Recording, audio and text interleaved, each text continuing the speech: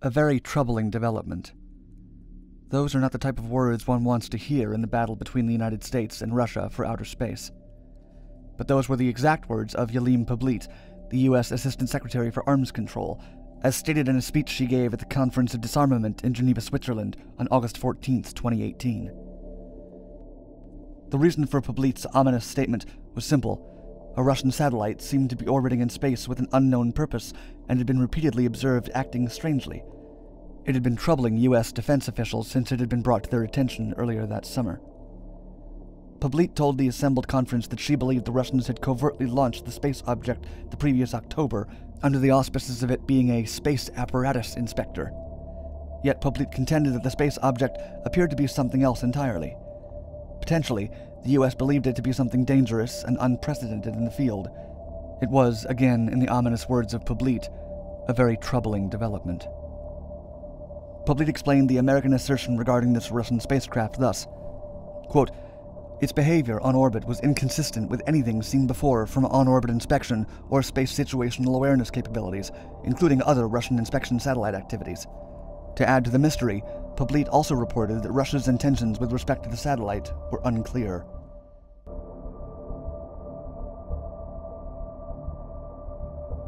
Not surprising was the reaction from Russia. Alexander Deneko, a senior Russian diplomat present at Poblete's speech, flatly dismissed the accusations that this secretive space object represented anything malicious. He called her remarks slanderous and based on suspicions. Interestingly, this Russian did not deny the existence of the object outright. In the wake of Poblete's address, researchers went to work looking for records of any launches in October 2017 that would have been consistent with the type of satellite object she had described. At first, no one was able to identify the mysterious craft, or any launches in the time frame that possibly matched its description. However, a likely culprit did eventually emerge, the Cosmos 2521, or what became known as the Sputnik Inspektor. What likely caused the confusion is that the Cosmos 2521 did not have a proper launch at all. Instead, it deployed from a holding cell on its parent satellite, the Cosmos 2519, which itself had launched on June 23, 2017, its function undisclosed. This unexpected component, the sub-satellite 2521, was observed by U.S. officials exhibiting strange behavior. After being deployed from the larger mothership satellite on August 23rd, the 2521 began to orbit, then alter its orbit, then reverse it again. It was demonstrating what is referred to as live maneuverability, that is, as if it were being controlled to come as close as possible to the 2519 without creating a collision. Cosmos 2521 spent August and September in close proximity to its parent satellite, the 2519. Then, in the last days of October, another surprise. A third nesting doll satellite emerged from the Cosmos 2519, this one smaller than the previous two. This was the Cosmos 2523, which Russia announced in vague terms as a satellite inspector. It was the third sub-satellite that Poblete had likely been referring to as having been launched in October 2017. It was clear there were now 3 separate Russian satellites working in tandem together towards some unknown goal or purpose. To build satellites to function together is not in itself unusual, but the added efficiency of deploying the sub-satellites once in orbit was an impressive and, it should be noted, very unusual feat. It was that feat which alerted defense officials in the U.S. to the possibility that there may be more to their existence than simply acting as satellite inspectors.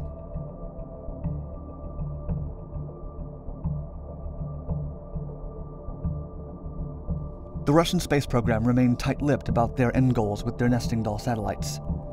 The Russian Ministry of Defense's official response when questioned about the Sputnik Inspektor's purpose was merely to state that it was being used for examining the condition of a Russian satellite. It further noted that in the longer term, the device would be used as a space platform capable of carrying different payloads. That explanation might have sounded plausible enough, if taken at face value, that is.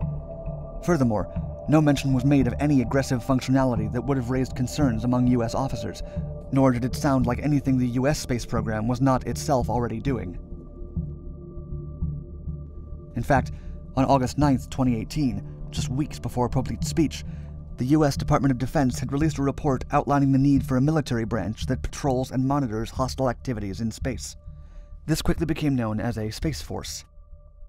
The American report came largely in response to internal worries over the advancements made in both the Chinese and Russian space programs, both of which are considered highly secretive and motivated operations by those countries.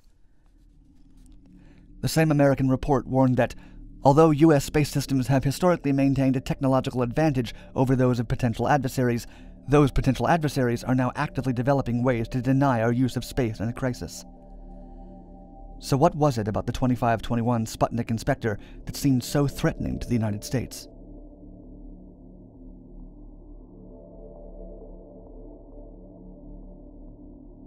The Soviet Union has a long and fairly successful history of developing cutting-edge technology, allowing them to monitor or even meddle in U.S. affairs, a history of high-tech espionage which traces back to the early days of the Cold War.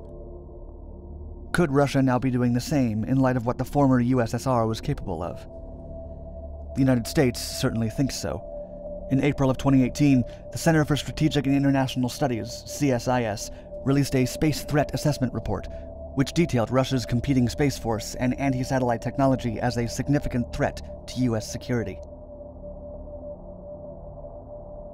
Those observers and researchers who had followed the three space objects in their movements in 2017 noted that the trio was exhibiting behaviors that could be associated with that of a sophisticated anti-satellite weapon designed to take out or destroy the capabilities of enemy satellites.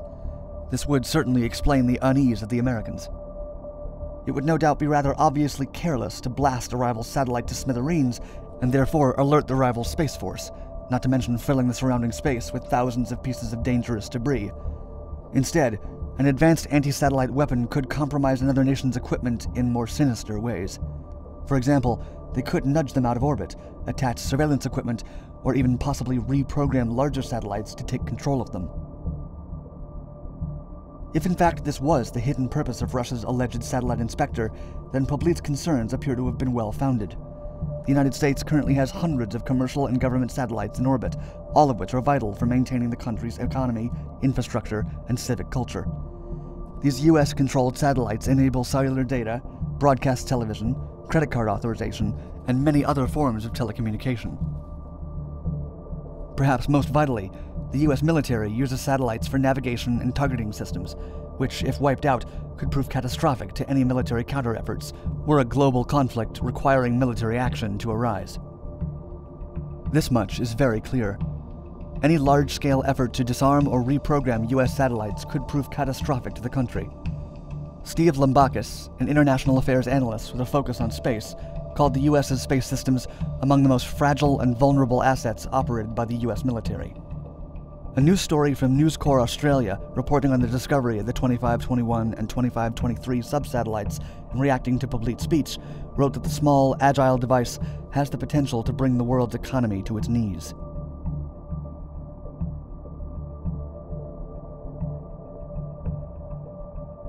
For now, we still do not know the full range of abilities of the Sputnik Inspektor, but a third-party report compiled by the Secure World Foundation certainly offered a leading clue. The report found that Russia had invested heavily in what is known as Rendezvous and Proximity Operations, or RPO. RPO, fundamentally, is the ability to have an object maneuver in tight quarters around another, larger space object, just as the Cosmos 2523 had been observed doing around the larger Cosmos 2521. The dexterity of such an object could be used to covertly dismantle or compromise another country's satellite, just as U.S. officials have feared. But astronomers outside the U.S. government have their own takes on this newest fleet of Cosmos satellites and their utility. Jonathan McDowell, an astrophysicist at Harvard, wrote that the system is certainly puzzling and even unusual. However, he cautioned that abnormal seems a bit strong, as the U.S. has flown its own classified satellites, which have performed unexplained orbit changes, proximity operations, and sub-satellite deployments. By McDowell's estimation, the Russians were not covering any territory that NASA had not already dabbled in. He guessed that the Russians are checking out the bus and its capabilities to deliver multiple sub-satellites to different orbits, and that certainly seems as plausible as any more malicious intentions.